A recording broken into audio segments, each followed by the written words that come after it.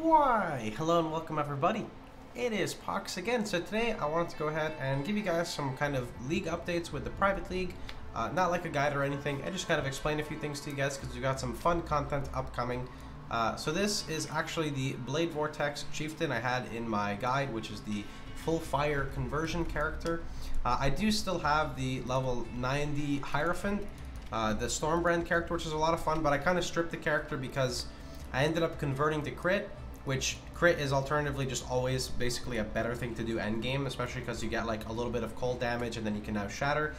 But the second I converted to crit, I was like, oh, now I gotta get crit multi on my amulet, and I gotta redo part of this, and get more crit multi on here, and stack crit on my rings, and get Assassin's Mark on hit, and it just kind of became tedious, and it felt like I was playing any other any other crit build, and that kind of like, it made me just lose some value of the character. But anyway, super solid. You want to play brands, super good.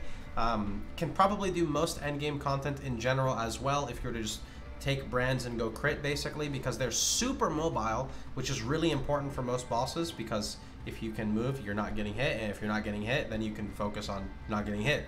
I also started leveling a Death's Oath character again.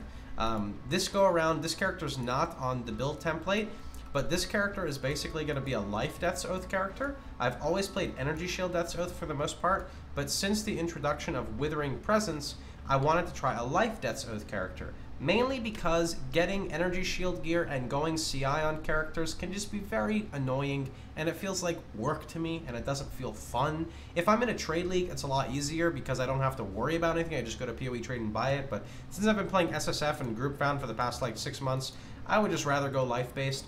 It's also cool because in total we get currently 20% Chaos Res between this cluster and this cluster, and we get 60 from Withering Presence, which puts us at 80% Chaos Res, which means after the reductions of minus 60, we're 20 positive Chaos Res, and then I just gotta get 2 pieces of gear with Chaos Res, and I'm done, and I'm already Chaos Res capped. Unless I use the Sapple's Frame, then I would have like 679, so then I would need more, but that's not the case.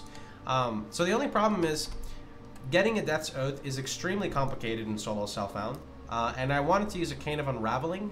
If you guys don't know Cane of Unraveling, it's that new unique, I guess it's an old unique that basically now has like 55% more chaos damage over time with atrophy, which is 10% to non-chaos damage over time multiplier. It has that stat on it now.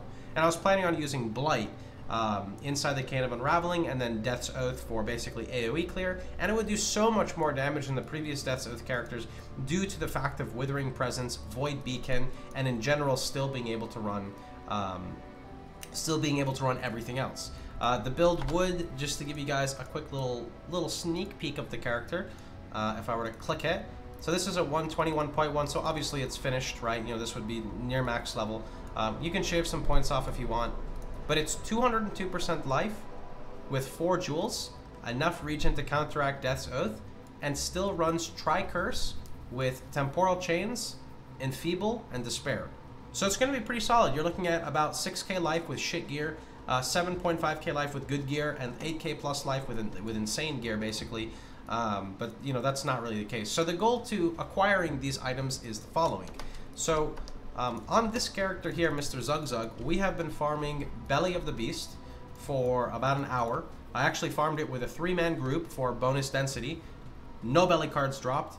Pretty sure Belly of the Beast is completely incorrect on the wiki. I've been asking a bunch of people as well. I haven't seen a single person who found a Death's Oath card in Belly of the Beast.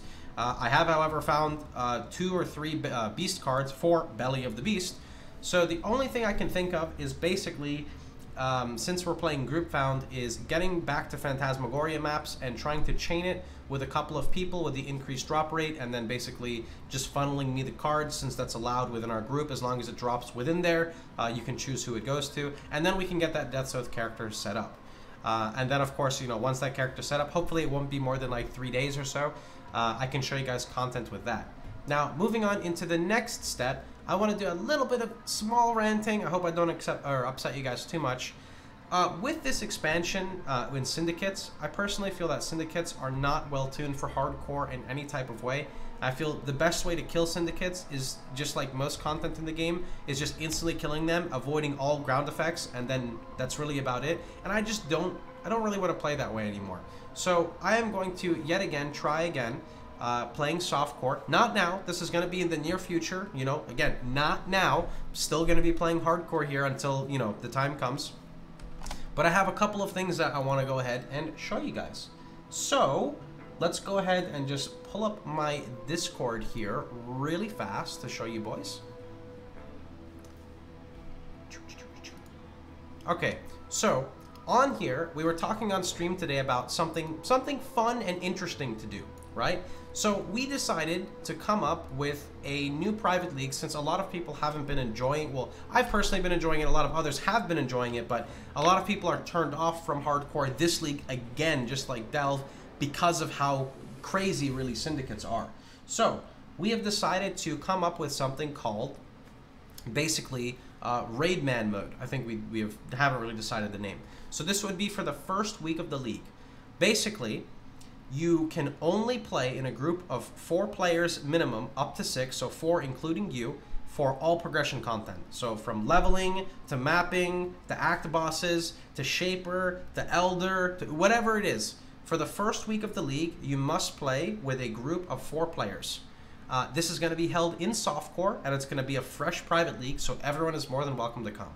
The reason for this is because I feel that now that I've been playing hardcore for so long, the goal is to not die.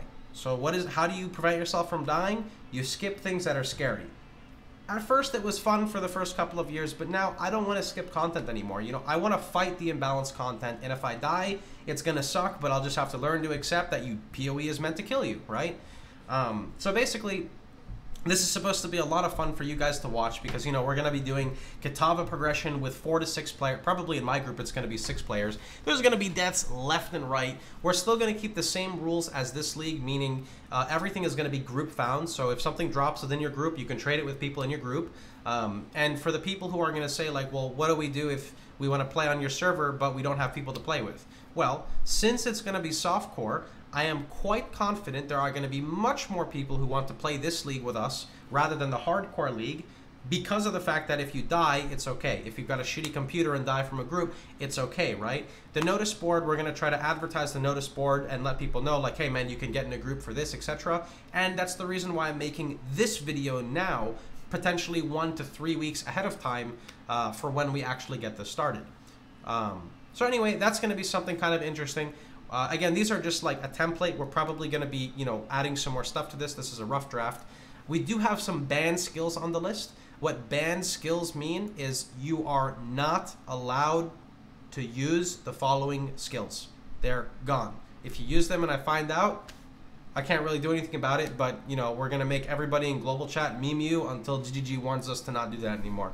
So basically, at the moment, I don't know why Scorching Ray is on here. I can't confirm this is here, but Arc, Blade Vortex, Glacial Cascade, and Elemental Hit are not allowed.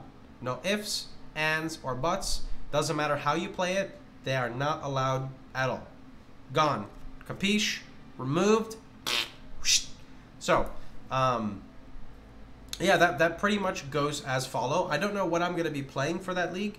Haven't really decided. Probably something with good sustain, considering, you know, it's going to be fucking 6-man player.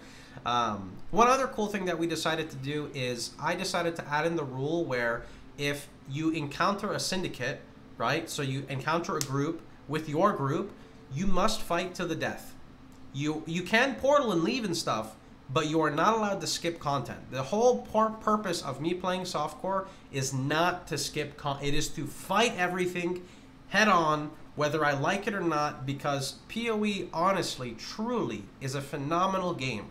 It's just, in my opinion, not balanced around hardcore, or at least I'll even bite the bullet and say maybe it's just me who doesn't like it anymore for hardcore.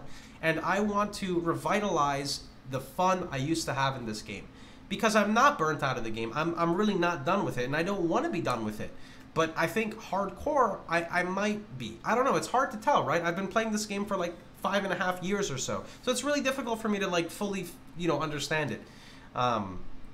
So let me know what you guys think. Of course, everybody is going to be welcome. We've got a couple of people who are already interested in backing it and supporting it. The people who help support this league are going to be helping support the next league as well. And I was just really curious. So Before we get that league started, like I said, I still have this dude we're going to progress. This is Zug Zug. And then I for sure want to get that Death's Oath character going. And then a quick little plug as well. When I'm done with this hardcore league, I'll make an announcement on YouTube. We're going to play Warcraft 3 for a couple of days. I would say probably 3 to 6 days. We're going to do some Warcraft 3 streams. No PoE content during that time. And then once I'm done with those 3 to 6 days, we're going to come right back, starting fresh, probably with a pretty long 12 to 18-hour live stream of day 1 of the private league and softcore, progressing. It's going to be a ton of fun. There's going to be a ton of deaths. There's going to be a ton of noobs. There's going to be a lot of carrying. I'm probably going to get carried at times because I'm probably going to play some weird fucking shit build that's not going to work until I get something. So I'm really excited. It's going to be fun, and I hope that you guys will be there as well. But anyway, as always, hope you guys had a wonderful time. Hope you guys enjoyed yourselves. I hope you guys have been having a lot of fun in Syndicate. Sorry I haven't put out any guides for it. I've been skipping all the content in Hardcore after my pre-Katava death because I just can't lose a character to that mechanic right now. So anyway, hope you guys had a wonderful time. Hope you guys enjoyed yourself for the 14th time. I'll see you guys all later. Don't forget to like, share, and subscribe if you liked the video. And remember, you can catch me streaming live every day at twitch.tv/Pohx. Take care, everybody.